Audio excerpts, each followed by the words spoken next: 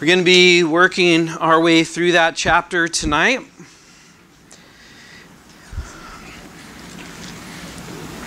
As we get into this chapter, this is what is commonly known as the Olivet Discourse, chapter 24 and 25. And the reason it's called that is because, as we're going to find out in a minute, Jesus taught this to his disciples on the Mount of Olives, which is just on the east side of the temple.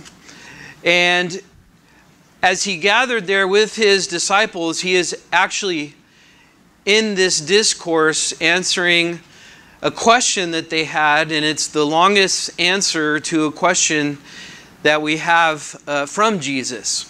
And the reason is because in the Olivet Discourse, in this particular passage that we're going to look at tonight, his disciples were wondering about his kingdom.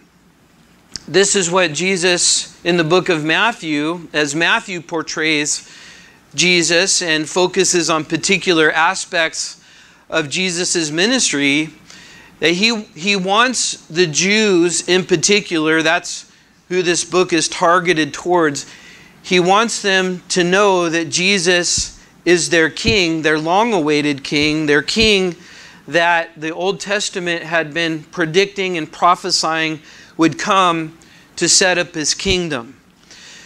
So the disciples are starting to get that. They're starting to understand that. But they're still at a place where that whole picture is not very clear. We're going to show you exactly how that all plays out. But this is one of the most incredible chapters in regards to Bible prophecy. And we get this prophecy from Jesus himself. And that's one thing I love about the Bible, that it's a prophetical book. And in the New Testament, the second coming of Jesus is talked about in 1 out of every 10 verses. So it's a major theme about the second coming of Jesus Christ. And the Bible says that God declares the end from the beginning. So we have the most amazing opportunity as Christians to read God's Word and know that He's literally unfolding things that He already said He was going to do. And this is one of the things that gives us, at least for me, the most confidence in the Word of God, that it's true. It can't not be true when these prophecies are foretold and then they're carried out exactly as they are told in the beginning. So God declares the end from the beginning and then He works it out. So as we sit here today, we have Bible prophecy ahead of us, future Bible prophecy. As we sit here today, we have Bible prophecy behind us. And we can look at the things that were said in the past and see how they were fulfilled. How were they fulfilled in the past? Literally, exactly. So we can look at historically how God fulfilled His word in the past. That should give us confidence as we look to the future of how God's going to fulfill His prophecy in the future. So it's important as we look at this chapter to kind of have a framework for God's schedule that He's working on in regards to the future. God does have a schedule. And in many places in the Bible, we get information about that schedule. Sometimes when we read Bible prophecy, it's in different parts of the Bible, and it can get confusing to kind of piece those pieces together of the puzzle and to kind of understand in a logical, chronological way how Bible prophecy is going to work itself out. The book of Revelation is really good in regards to that in a sequential, chronological kind of order of the way God is working out things. One of my favorite passages, feel free to turn there, but I'm not going to be here long. It's in Daniel chapter 9, verse 24 through 27. I'm not going to read all of that. But in verse 24 of Daniel 9, it says, 70 weeks are determined for your people and for your holy city. So that's the schedule. Bible prophecy is centered around Israel and around Jerusalem. So it's centered around not just geographically Israel, but also the Jews.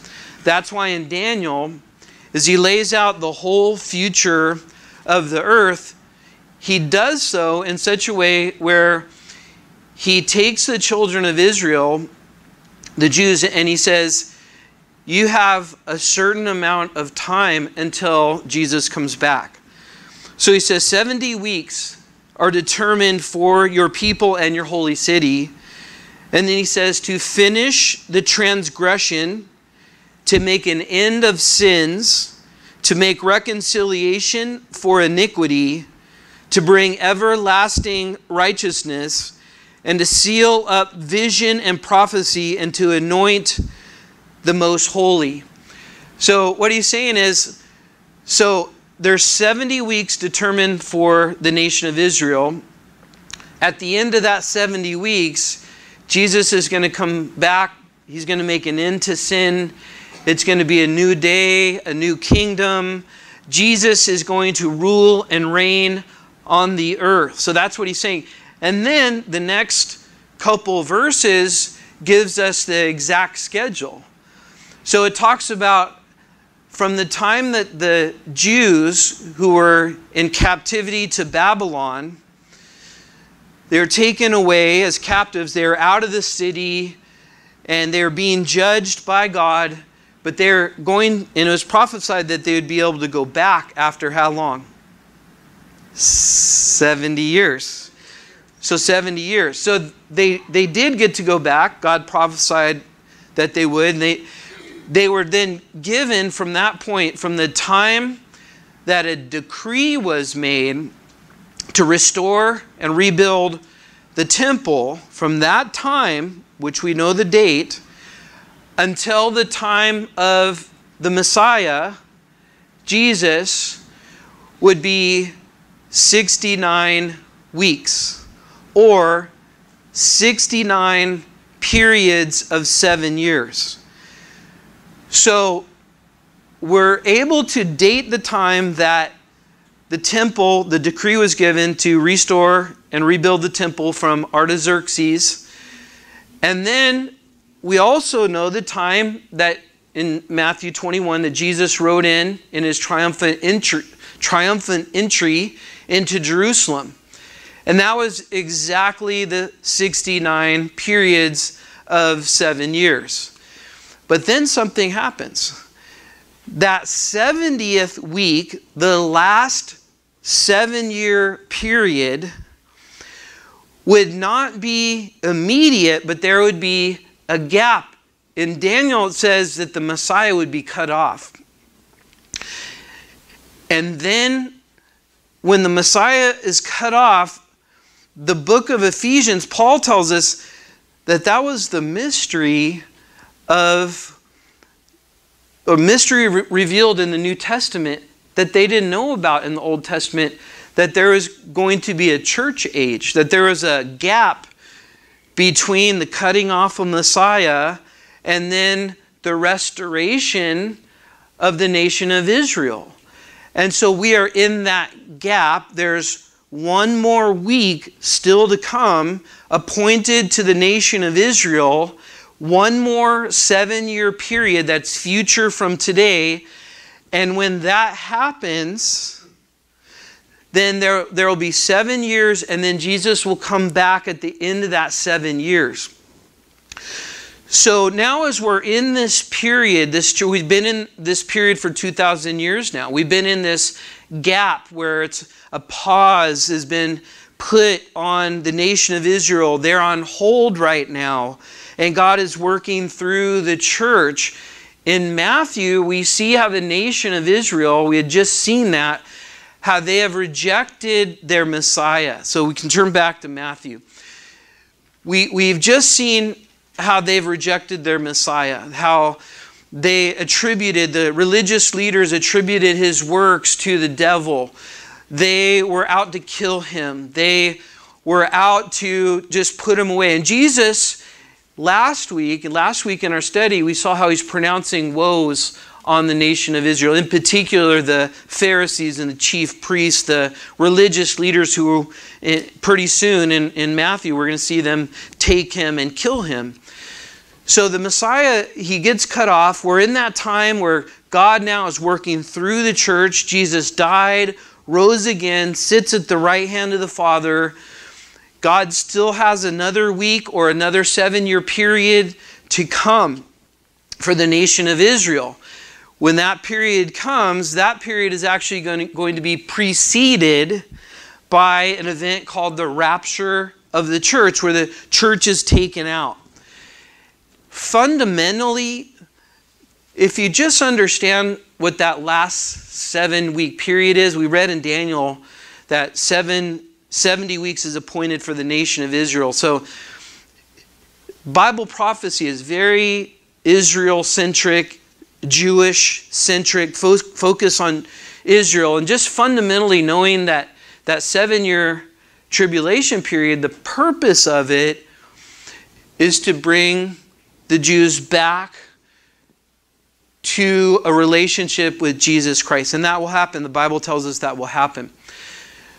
But now the nation of Israel has sort of been set aside, and God's working through the church. That's a mystery that they didn't know about in the Old Testament. It wasn't talked about much in Daniel, in that verse in chapter 9. It tells us that there's a gap in between. It tells us that the Messiah would be cut off and that there would be a pause and something on hold. But they didn't know what that was. And then this mystery was revealed, that God would work through the church. That the church would be made up of Jews and Gentiles. Gentiles being non-Jews. And that's what the church is. So the church now is carrying the torch of the ministry of Jesus Christ. The message, the gospel, the word, the truth. That the church has been given that torch. And we've been given the power of the Holy Spirit in order to empower us to take out that message. The end of the book of Matthew says to go and make disciples, baptizing them in the name of the Father, Son, and Holy Spirit. And don't forget, teach them to obey the commandments. And Jesus said, lo, I will be with you always until the end of the age. So as we sit here today, we have future. What's the future for us? If you're a believer, it's the rapture of the church. 1 Thessalonians chapter 4, verse 18, it's a catching up. That's where we get the word rapture. Catching up. Harpazo is the Greek word. Rapturo is the Latin word. But it's a violent snatching. And that can happen at any time. In the meantime, God is positioning the earth for this last 7-year period. He's positioning that. Those are the things that we're feeling and experiencing now. It's like, wow, this is crazy. What's going on? Why are all these things happening? It's because the world's being positioned for this last 7-year period. So the church doesn't necessarily look for the tribulation. We look for Jesus to take us and remove us, because the Bible says that the time of the tribulation is considered a time where God pours out His wrath on the earth. And we are told that the church is not appointed to wrath. So there's many reasons we could talk about of why I believe the church is going to be taken out first. But the most simple way is to know that just the fundamental reason for the tribulation on the earth is, one, to God through this terrible, terrible judgment on the nation of Israel, is to bring them back to Himself. That's the purpose. There's no reason for the church to be here anymore. And then the second reason is just judgment on earth. And so there's no reason for Christians to be judged in this particular way. So God takes us out, and then the 7-year tribulation period begins with a covenant made by the Antichrist with the nation of Israel. That's also in Daniel chapter 9. So the covenant begins the 7-year tribulation period. So with that framework, let's just kind of dive in, and then I'll explain a little bit more as we go along. So chapter 24, verse 1, it says, "Then Jesus went out, and he departed from the temple, and his disciples came to show him the buildings of the temple. And Jesus said to them, 'Do you not see all these things? Assuredly I say to you, not one stone shall be left here upon another that shall not be thrown down.'" So the disciples, in Jesus' last few days before his death and resurrection, so we're just that's right around the corner. So he's within his last week. He's already rode in, made his triumphant entry. Now he's teaching a lot. He's turning over money changers' tables, showing he's not happy with the religious condition and state of the people that should be representing him properly. He cursed a fig tree because it had leaves, but it didn't have fruit, pointing to the nation of Israel that they weren't bearing fruit. They were self-sufficient, self-righteous, not believing in God. They were, in Jesus' words, making converts to their religion and leading those converts to hell by their false gospel, a gospel of works, a gospel of legalism, a gospel of self-righteousness. They became so prideful. They became money hungry. They became unloving, uncaring. Ultimately, they didn't believe. They didn't believe in God, even though they outwardly had a form of godliness, but they were denying God. They were denying belief. So as Jesus pronounces these woes, and they're walking through this temple complex, which would have been just an amazing sight. This temple complex would just be elevated on this platform, on this hill. It would be a wonder of the world. It would be covered with gold on the top and marble. It would be so stunning. The historians of that time would write about it, and they said, if you haven't seen Herod's temple, which Herod was the one that built this temple or rebuilt it or made it to the state that it was, you haven't seen anything. He would basically say, this is something for the eye to behold. And then for the Jew, is something for them to be proud about.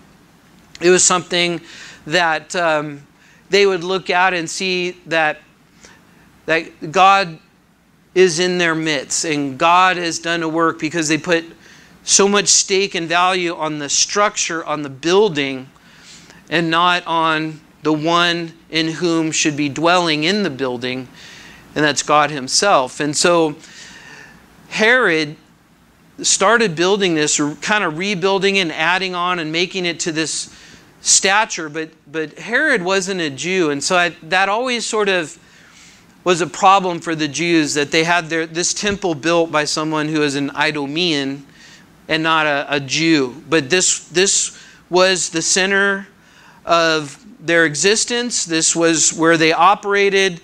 This is where they thought about God. This is where they did business. And Jesus tells them, it almost seems like the disciples are kind of bragging about it. Like, check this out, Jesus. Like, he would be all impressed by it. And he said, not one of these stones will remain. He's prophesying.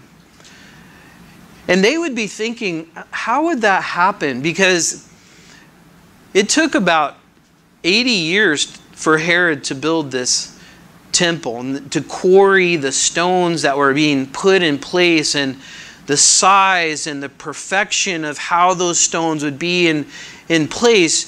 And Jesus said not one stone would remain here. And that in their mind, that would trigger something. And that's important to understand. Take a look at verse 37 of chapter 23. Jesus pronounces this final pronouncement on the Jews. And he says, "O Jerusalem, Jerusalem, the one who kills the prophets and stones those who are sent to her.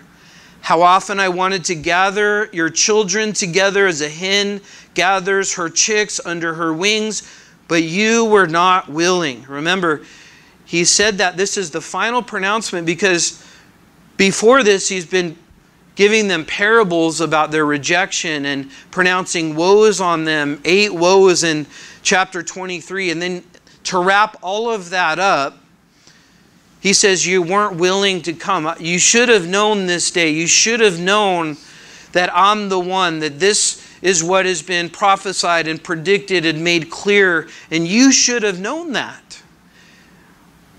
But they weren't willing to come. So he says in verse 38, see, your house. Notice he says your house. It's not my house anymore. Your house is left to you desolate. Speaking of the temple. And then he says, for I say to you, you shall see me no more until you say, blessed is he who comes in the name of the Lord. That is so important to understand because the disciples, in their mind, the way that they viewed Jesus setting up his kingdom on earth, which is what they thought he was doing now. In their understanding of Jesus' kingdom, the physical kingdom on earth, it was that there would be a time of tribulation, which the Jews had been going through for a long time. And that time of tribulation would end with a forerunner who they thought was Elijah, would come before the Messiah. And then the Messiah would come, and then the Messiah would pronounce judgment on the nations that were against Israel. And so you can see this is what they were thinking. And they were thinking this is it. And when Jesus pronounced judgment on the temple, they were thinking, he's here, we've been in tribulation, the forerunner, John the Baptist came, Jesus came, and now he's pronouncing judgment on the temple, which they would be thinking he's going to purify the temple and build his own temple the way he wanted it and to build it right. And then he would call all the Jews from all the nations back to gather to Israel. But here's the thing, the way that they thought about this was they didn't think of it in the terms like we think of it and we know now, where Jesus was coming. He came first to save and then second to conquer and reign on earth. They just thought it was all one thing. That was what they didn't get. And the reason they didn't get that is because that was the mystery that hadn't been revealed, the church age, that gap in Daniel chapter 9. So in their mind, they're thinking all the pieces are in place. This is the thing. He's going to come now and he's going to rule and reign now. And so as they're moving through the temple, after Jesus pronounced that the temple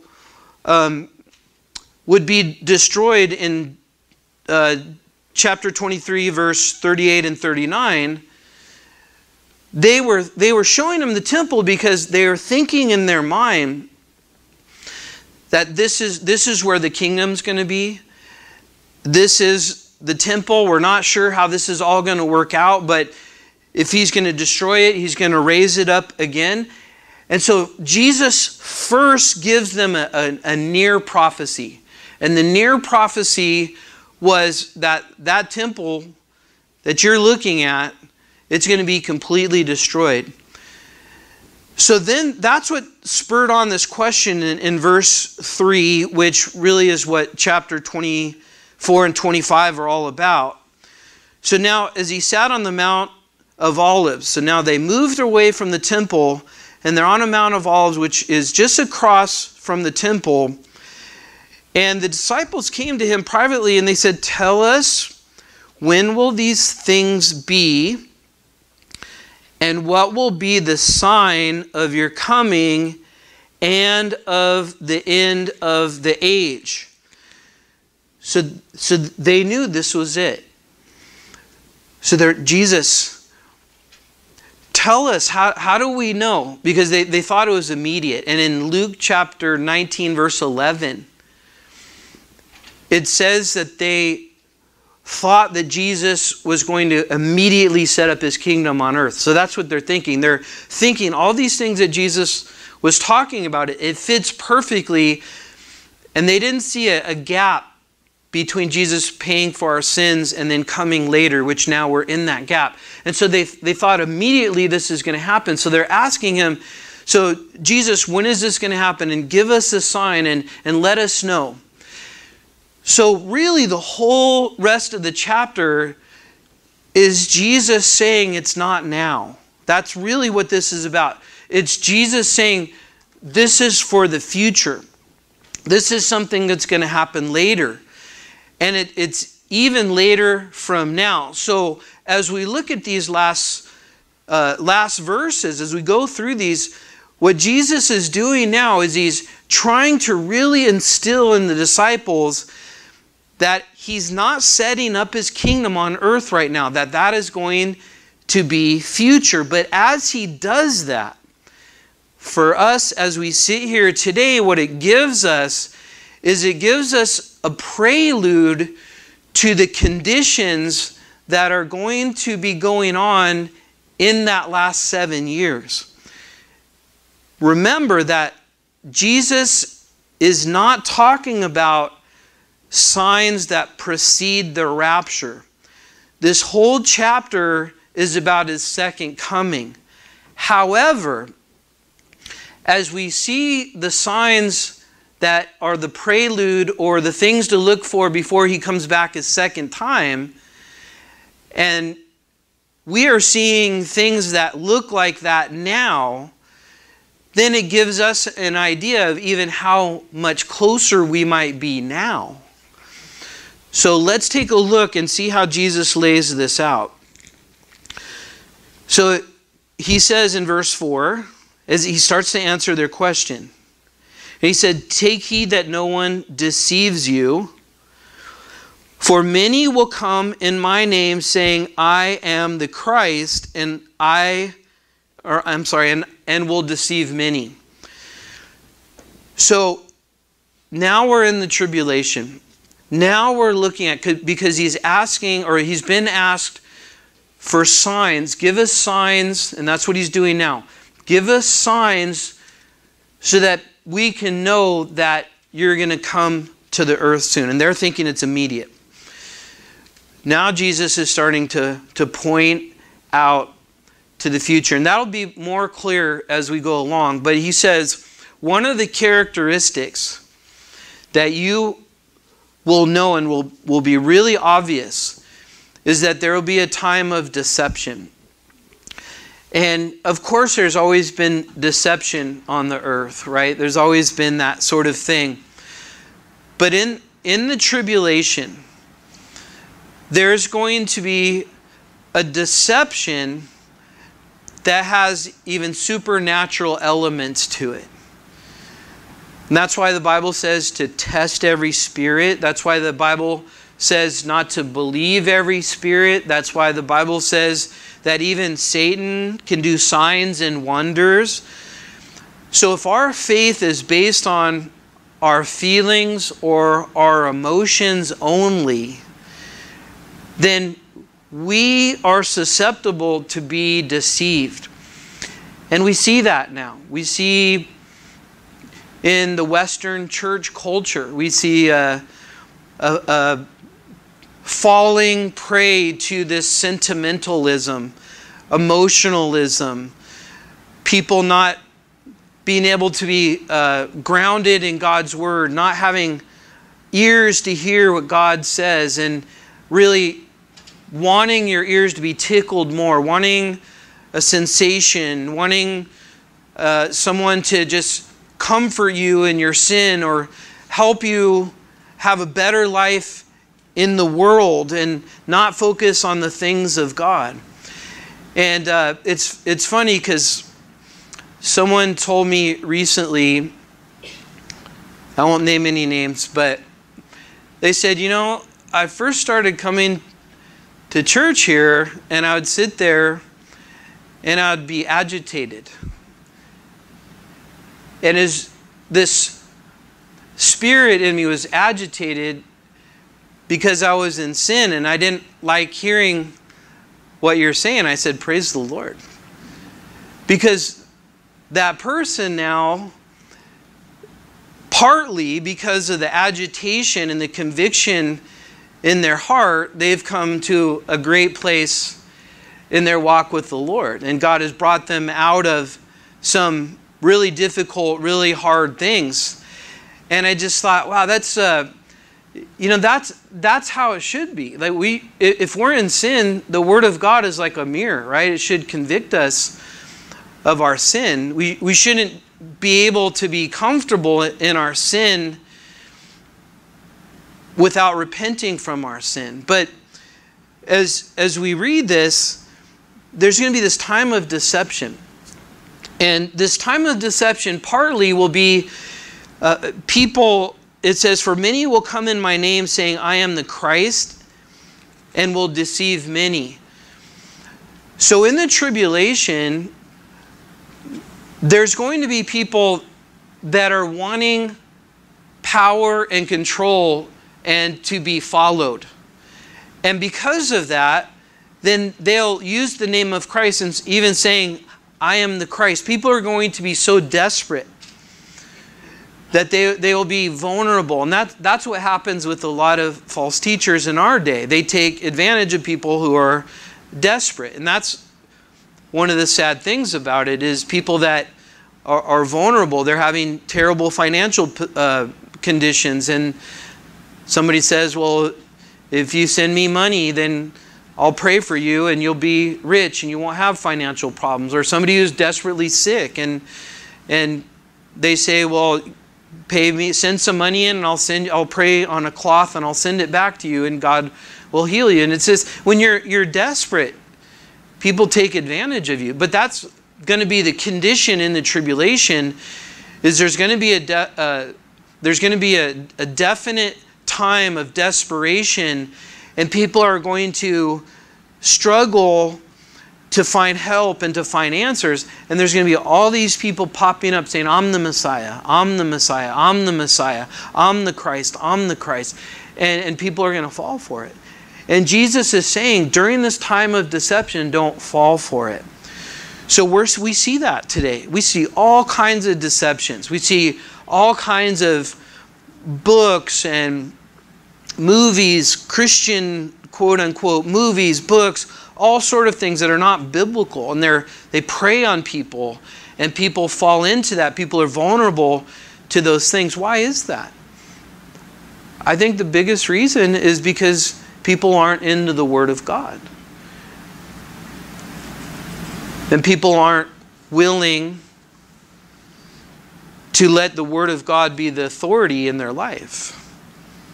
And so when we have a form of godliness where we say things on the outside, but yet we're not surrendering our will to God, then we're really just worshiping ourselves. And a person like that can be deceived. So God says, be very careful of that. And think about this. As we sit here today, these things are going to be like a roadmap for people in the tribulation.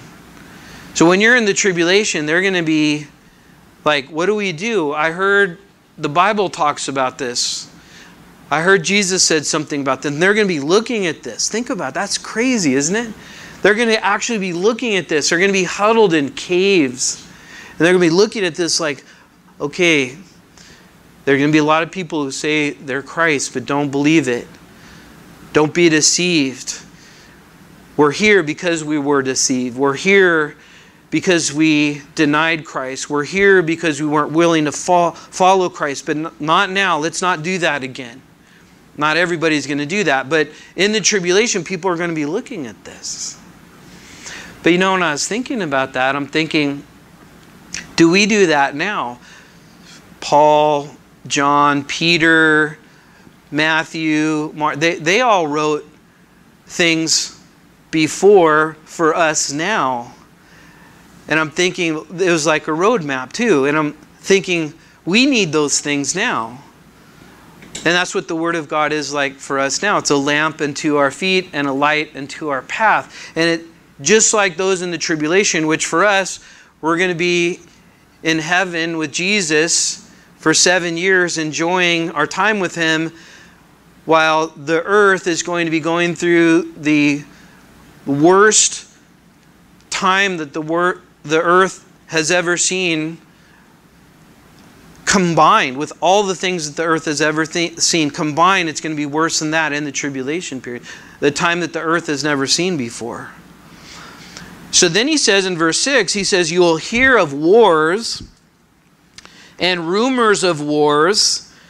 See that you are not troubled, for all these things must come to pass, but the end is not yet.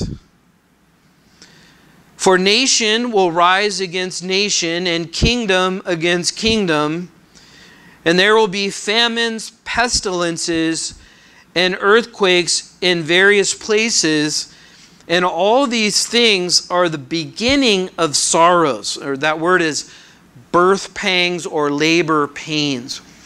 So Jesus is explaining that this time on earth called the tribulation, this 70th week of Daniel, this last 7-year period, which we can parallel this with the book of Revelation, chapter 6 through 19. This is going to be a time of mass chaos from every imaginable way that we can think of.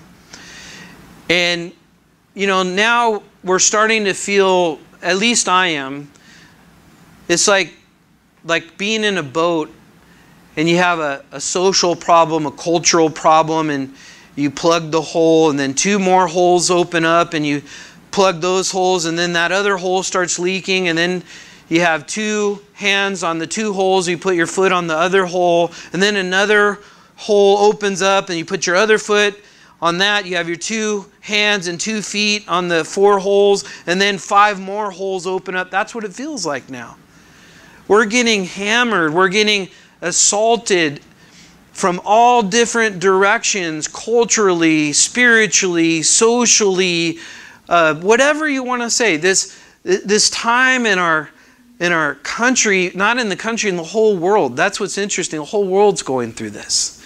And it feels like just this craziness, this bombardment with things that are going on. And this isn't even near close to anything like it's going to be in the tribulation. And in the tribulation, so he says it's going to be like birth pangs. So that means these contractions, like a woman in labor that's going to bring forth a life or bring forth a baby. The tribulation is like that because it's ushering in or bringing in the millennial kingdom or God's kingdom. And the comparison is just tremendous pain, tremendous upheaval that's bringing or birthing a new age, a new time on earth. But it's going to be intense. And he's saying when these things happen, it's not the end yet. And the reason he says that is because when all of these things happen, the final great tribulation has not been triggered yet. This is leading up to this trigger, which we're going to see in a second. So the people on earth are going to be experiencing these problems that increase like labor pains and get more intense. And when that happens, that's the sign that Jesus is saying. He's telling his disciples that in the future, that's the sign. When things like this start going on and are going to be so overwhelming, then that's the sign. You know something's coming. So then he says, in verse 9, he says, then they will deliver you up to tribulation and kill you. And you will be hated by all nations for my name's sake. So we've always seen persecution of believers. But in the last 100 years, we've seen more people persecuted for their faith in Jesus Christ in the last 100 years than we have in the previous 2,000 years. But in the tribulation, there's going to be believers. The believers that are in the tribulation become believers after the tribulation starts. Because the believers before the tribulation starts are going to be taken out of there. The tribulation for many people is what's needed for them to have a real faith. Some people, they won't believe in God. They're unwilling to come to God. But now that things are going on, and maybe somebody told them about these things. Maybe someone said, have you heard about the tribulation? Have you heard about the book of Revelation? Have you heard about what Jesus said in the Bible? Have you heard that, Jesus is going to come back for his church, and then there's going to be the time of just terrible things going on? A lot of people are already thinking about that. Right? So the opportunity to witness to people is very great right now because people are thinking about it. And we know what's going on. So this is a prelude. What we experience now is a prelude or precursor or a setting of the stage for things that are going to happen in the tribulation. But it seems like the things that are happening now are pretty far advanced. In other words, like if you were setting up a stage for a play, the stage is pretty much set. Like you just need to turn on the lights and say Act 1. That seems like where we are. The things are so crazily in place, which tells us that we could be getting close to that. But he says there's going to be this almost hunting of believers. They're going to be hunted. This tribulation, there's going to be just such a deep-seated hatred of Christians. And the Bible tells us that when the church is taken out, that the restrainer is going to be taken out as well. What's the restrainer? The restrainer is the Holy Spirit working through the church. So that's one of the things that restrains evil in our society. And that's also why society, in many cases, hates the church so much, because they're restraining the evil and they bring conviction. You may have friends or family members and you don't even say anything. It seems like they're mad at you all the time. It's because they may be convicted. They may be upset just because of the light that you have in your heart. But in the tribulation, Christians are going to be hunted. And remember, many Jews are going to come to faith in Christ as well. Verse 10, it says, many will be offended and will betray one another and hate one another. And then many false prophets will rise up and deceive many. And because lawlessness will abound, the love of many will grow cold. But he who endures to the end shall be saved. And this gospel of the kingdom will be preached in all the world as a witness to all the nations, and then the end will come. And so in the tribulation, this message of the gospel is going to go forth powerfully. How is that going to happen? Well, a couple ways. So there's going to be the 144,000 Jews who are sealed by God so they can't be killed. And they're going to be protected and gifted by God to carry out the gospel message. And these 144,000 are going to be specifically gifted to do that. So that's one of the ways the gospel is going to go out. Another way is there's going to be angels flying to and fro throughout the earth preaching the gospel. And so the gospel is going to go out throughout the whole earth. There's another reason that there's no reason for the church to be there, because we don't need the gospel. We have already been saved, and they're going to have the angels and the 144,000 preaching the gospel. But it's going to be a time where this great tribulation is going to also bring about a great multitudes of those being saved as well. So then in verse 15, it says, therefore, when you see the abomination of desolation spoken of by Daniel the prophet, standing in the holy place, whoever reads this, let him understand. So Daniel chapter 9, Daniel chapter 11, Daniel chapter 12, it speaks of this thing called the abomination of desolation. This is the trigger. This is the flashpoint. This is the thing that is going to be at the halfway mark of the 7-year period, which is 3.5 years. And what's going to happen is, in the first 3.5 years of the tribulation, the Antichrist is going to be maneuvering, positioning. He's going to maneuver himself to position himself for power. And he's going to do that as he makes a coalition in Europe. And he's going to head this 10-nation confederation. He's going to be in charge of that.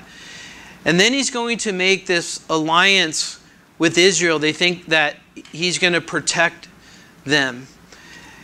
And at that 3.5 year mark, what he's going to do is he's going to go into the temple, and he's going to commit something called the abomination of desolation. And what it is he's going to defile the temple. He's going to set up an image of himself, and he's going to demand people to worship him. Before that, he is coming with a pseudo peace. He is coming, kind of like we see today, that many governments in the world say, we want you to be safe and we're here for your safety, while they're sucking your freedom away. But we'll take care of it. We'll take care of you. Don't worry about anything, and that sort of thing. So there's a reason that is going on a more global scale in our world, because really what you're looking at is two different religions. You're looking at religion of those who believe in Jesus Christ as their Lord and Savior, which I don't even know if you call that a religion or not, but you get the point. And then there's a religion of humanism, which takes on a lot of different forms. The religion of humanism is what's sort of embedded in our culture, and it is a religion with a belief system, but it's not considered a religion, and that's why it's allowed to proliferate in all the different sections of our society, whether it's education, entertainment, government, corporations, whatever, because it's not considered a religion, but it is. It's the religion of humanism. That's what the final religion is going to be. And that's why the Antichrist is going to set up an image of himself after he's gotten the confidence, especially of the nation of Israel, but of the world. And then he's going to turn on the Jews specifically, and he's going to demand people to worship him as God. And the only way that you will be able to participate in society is if you worship him and get the mark of the beast. The mark of the beast is 666 because it's the number of man. This religion is humanism. It's the Mystery Babylon, the book of Revelation calls it, which goes back to the book of Genesis, where the first man-made religion was created, where they built a tower to try to reach God. The point of that, of the Tower of Babel, was we want to be God, usurping God's authority. That's where humanism comes from. And all false religions, all cults, all religions that deny Jesus Christ, even secularism. That's all humanism. It's all the worship of self, the worship of humanity. But the government system that needs to be set up is communists. Communists believe in a world utopia through governmental control. And so that's why we're seeing global movements towards globalism. That's why I believe the COVID virus is being used as a weapon to bring people into surrender. And can you believe how far we've moved away from freedom in our country and in many places in the world in just like a year and a half? The forcing of things upon people in the name of safety, which it doesn't add up. Like the punishment doesn't fit the crime, so to speak. We all kind of think, well, that seems a little fishy. That doesn't seem like it adds up. Why is this not seeming like it's adding up? It's because there's going to be a one world government.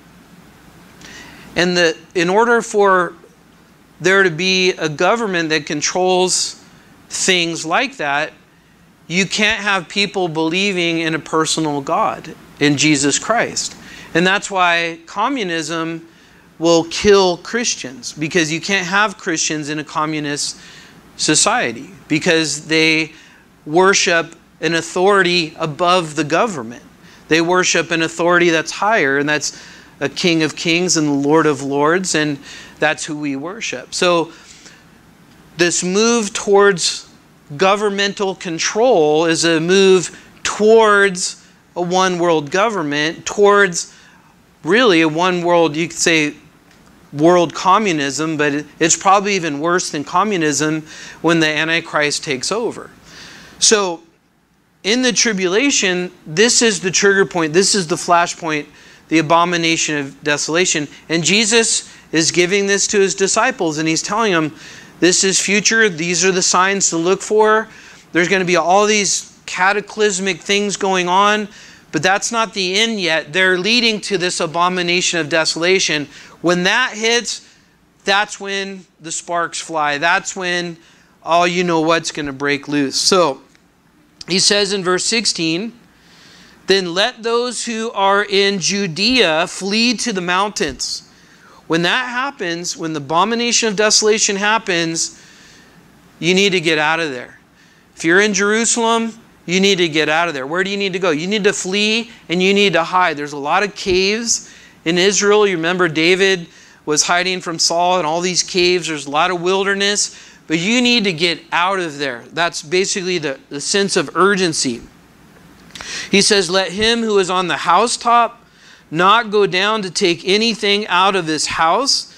Let him who is in the field not go back to his clothes. But woe to those who are pregnant and to those who are nursing babies in those days. One, because it's very hard to travel fast when you have a baby, a toddler, an infant. Two, they're going to be coming after your babies to kill your babies, just like Herod did. So he says in verse 20, pray that your flight may not be in the winter. Well, it will slow you down, or on the Sabbath. Why on the Sabbath? Well, if you're in Jerusalem and the abomination of desolation happens and you have to get out of there immediately and it's on the Sabbath, well, these Orthodox Jews, you're not allowed to be far from your house. You're not allowed to work. You're not allowed to, I think it was 2,000 yards away from your house. So if you're fleeing and they see you running further from your house than you should be, they're going to start stoning you. So he said, hope it's not on the Sabbath where it's going to be hard to get out, and they might throw rocks at you and try to kill you when you're getting out. So then he says, in verse 21, he says, for there will be great tribulation, such as not been since the beginning of the world until this time, nor ever shall be. And unless those days were shortened, no flesh would be saved, but for the elect's sake, those days will be shortened. So what does that mean exactly? Well, the elect's sake is specifically talking about the Jews, the nation of Israel. But as far as the days being shortened, it's probably referring to the fact that the daylight will actually be shortened during that time. There will be less daylight, so you'll be able to hide under the cover of darkness a little bit better. And then in verse 23 it says, "Then if anyone says to you, 'Look, here's the Christ,' or 'There,' says, 'do not believe it.'" So there'll be people trying to get them to come out of their hiding and getting out of their caves. And they're saying, "Look, the Christ is here now. You're okay. The Christ is here. You're safe." And he said, "Don't believe it. Don't fall for that." He says in verse 24, "Because false Christs and false prophets will rise and show great signs and wonders to deceive, if possible, even the elect. See, I have told you beforehand. Therefore, if they say to you, 'Look, he's in the desert,' do not go out. 'Look, he's in the inner rooms,' do not believe it. For as the lightning comes from the east and flashes to the west, so also will be the coming of the Son of Man. For wherever the carcass is, there the eagles will be gathered together." Speaking about, obviously, dead bodies and the eagles that are on those dead bodies. But so he's saying, and he's giving them instructions. So when you're hiding, abomination, desolation happens. You need to leave as fast. You're going to be in hiding. People are going to try to trick you, even your family. Friends are going to betray you. They're going to say, "It'll be okay. Just take the mark. It'll be okay. It's just, it's too hard to live like this. It's too hard to, you don't have to do this. Just take the mark." And so it's important for us to know that in order to take the mark, first you have to be in the tribulation, right? So you can't take the mark now. So there's not a mark now. And you have to knowingly, willingly deny Christ and worship the Antichrist. But when you do that, you'll get a mark, and then you could buy and sell. But you've rejected Christ for all time. Whenever you take that mark, if someone were to take that mark, that's it. You can never be redeemed. You're done. Your fate is sealed. So if you're not a believer and you don't plan to be and you're in the tribulation, then don't take the mark and repent then if you want to go through that. That's up to you. But isn't it interesting? This is what's interesting. So now I feel like we're seeing all these precursors to these things happening. And the thing that really gets me, I mentioned this, I don't know, a while back, not too long ago, but the thing with the vaccine. So the vaccine is not the mark, right? And if you take the vaccine or don't take the vaccine, that's up to you. It's a personal choice. You pray about it and do what your conscience says and tells you to do. But it is interesting to me that we're getting to a place where you can't buy and sell or travel, or if you don't have the vaccine, you can't do anything, right? So a lot of you are thinking about buying campers now because you can't fly anymore, and like, okay, we'll travel to Kansas or something. I guess that'll be our new thing or whatever. But isn't it interesting? But I see this just as all conditioning people because the bars move so far. Something like this just 3 or 4 years ago, you wouldn't even be able, there's no way that could ever happen. And now we're in a place where it's like you can't work here unless you take this vaccine. You can't work here. That's insane. Well, what if I have antibodies? Does that count? That doesn't even count. So that's not normal, right? There's something up with that. But so it's a precursor. It's getting people conditioned to accept what any government person says. And if you go against that, you're going to pay the price. You can't buy or sell. But that's the part I find very interesting with the vaccine, the COVID vaccine. You can't buy and sell. We're not forcing it on you. You just can't do anything. That's what's happening. It's crazy to me. But anyway, so verse 29. So immediately after the tribulation of those days, The sun will darken, and the moon will not give its light. The stars will fall from heaven, and the powers of the heavens will be shaken. So there's going to be a thing that's going on now in the heavens, in the parts of the sky that just seem so powerful and so amazing that they're going to have problems there. And the Bible tells us that God holds all things together. God's literally holding all things together. So as we see the earth and the atmosphere and the solar system and all these things, God's actually holding it together. But one day He's going to let go of all those things. Right? And Peter talks about that. The time where God lets go and the earth is going to melt with the fervent heat. But see, we know that's not going to happen. If you think the earth, because of global warming, is going to be destroyed, it's not until at least 1,007 years. So we know we have 7 years of tribulation, and we know we have 1,000 years of millennial kingdom. And then after that, God's going to set up His new heaven and new earth. But all of that, again, it's just more of trying to scare people, trying to get people to do things to make them more dependent on the government and the things of the government to set them up for these things. So in verse 30 it says, "Then the sign of the Son of Man will appear in heaven, and then all the tribes of the earth will mourn, and they will see the Son of Man coming in the clouds of heaven with power and great glory." So that's how He's going to come in His second coming. He's going to come in power and in glory. The book of Revelation tells us He's going to come on a white horse, and He's going to come with His church. So we're going to be there. So we get to hang out for 7 years in heaven with God while the tribulation happens here. And then we get to come back as like warriors and with Jesus on a white horse. That's amazing. And it says He will send His angels, verse 31, with the great sound of a trumpet, and they will gather together His elect from the four winds, from one end of heaven to another. So what's going to happen when Jesus comes back?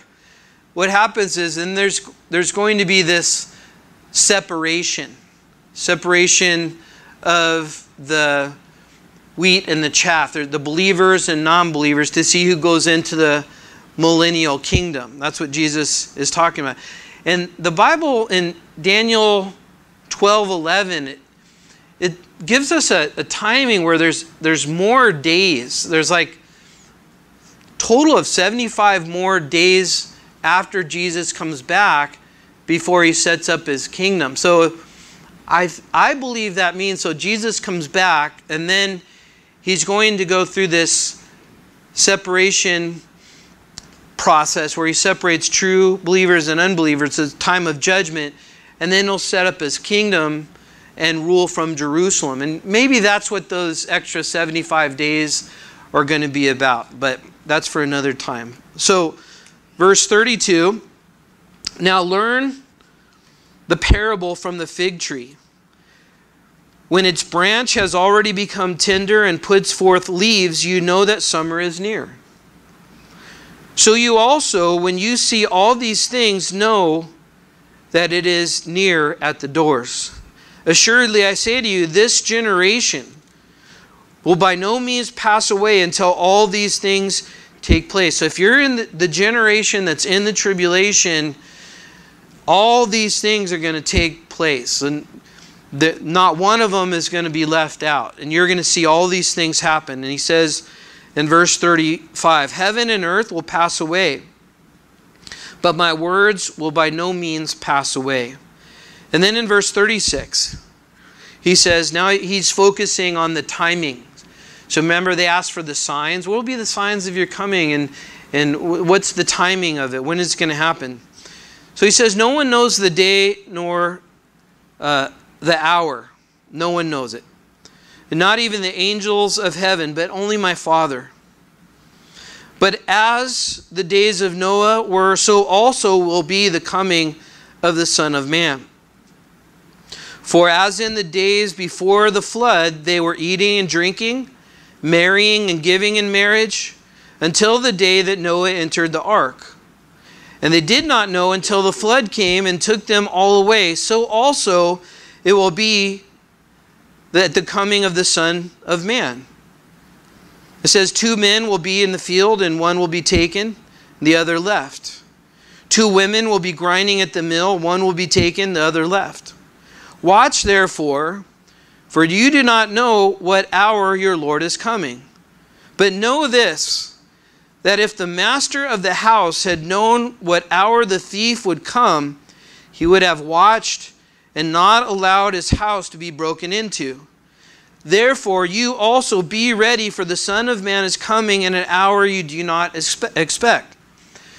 So what Jesus is saying here, remember, this is second coming. This is all about the second coming. But it sounds like he's talking about the rapture, but he can't be talking about the rapture, because the whole thing is all based on the second coming. So what he's saying is, it's very interesting. So nobody knows the day or the hour. So in the tribulation, there's a time period. We know it's 7 years, and then Jesus comes back. But we don't know when the tribulation's going to start. We don't know when the rapture's going to come. So there's some mystery there. And then if you're in the tribulation, you're going to see these signs, and you're going to eventually have the abomination of desolation. And when that happens, people are going to be hiding out. People are going to be waiting for Jesus to return. And you know he's going to come at a certain period of time, but not the specific, not the very specific, not the day or the hour. And the whole point of this is to keep people looking. And that's what you see at the end of this, is they're to be in a state of preparedness, being aware, understand Jesus is coming back. Jesus is coming back. Live in a way that demonstrates you're looking for Jesus. So for us, the implications are profound, even more so because the rapture can literally happen. There's no signs for the rapture. So it can happen any time. And so, as in the days of Noah, and this is what's crazy, even in the tribulation, people are going to be so conditioned to the things of the earth that even with all the crazy things going on, they're still going to be numb to Jesus coming back. And you say, how could that be? I've read Revelation. That's crazy stuff. There's scorpions with faces like men that sting people, and meteors falling from the ground and killing people, and all this stuff. Well, people are oblivious now. Our hearts could get so hard that they'll probably make all these excuses. They'll probably in the universities come up with a new curriculum to explain all this phenomenon. And all these secular intellects will have a rationale for all of these things. And it's crazy, but that's happening now. It's happening now. People don't believe. If you have eyes to see and you know what's going on, thank God that you're not blind to the realities that some people think this world is it, man. It's going to get better, and we can do this, and it'll improve this. And, like John Lennon, imagine all this stuff. This place is going down the tubes. Right? And you need to jump ship, or like in the days of Noah, get on the ship and be saved. So then we got to finish up here, verse 45. Who then is a faithful and wise servant, whom his master has made ruler over his household to give them food in due season? Blessed is that servant whom his master, when he comes, will find so what? Doing. So the key there is, how do we watch and be ready and prepare ourselves for Jesus' return? We do his will. We do his word. Jesus in the Sermon on the Mount said the one who does his commandments is the one that's stable like a rock. So then he says in verse 47, assuredly I say to you that he will make him ruler over all his goods. But if that evil servant says in his heart, my master is delaying in his coming. Jesus isn't coming back. You guys have been saying this forever. I've been hearing that. You people, you always say Jesus is coming back. Forget all that stuff. That's what they're saying here. In verse 49, and because of that, because they don't think about eternal spiritual things, they begin to beat his fellow servants and to eat and drink with the drunkards. In other words, living as if nothing's ever going to happen. God's never going to come. There's no judgment. There's no eternity in heaven. Live, drink, and be merry. Nothing matters. That's what they're saying. Verse 50, the master of that servant will come on a day when he is not looking for him, and in an hour that he is not aware, and he will cut him in two and appoint him his portion with the hypocrites, where there shall be weeping and gnashing of teeth. So the point is, it's coming. When we see things going on in the world, we are one step closer to eternity. Live in light of Jesus that can come at any moment, and you will not regret it. Let's pray. Father, we thank you for this night. I thank you for my brothers and sisters, and I pray a blessing on them, Lord. Keep them, watch over them, make your face shine upon them, and be gracious to them. Write your word on their heart and on their mind. In Jesus' name, amen. All right, God bless you guys. Have a great night. We'll see you on Sunday.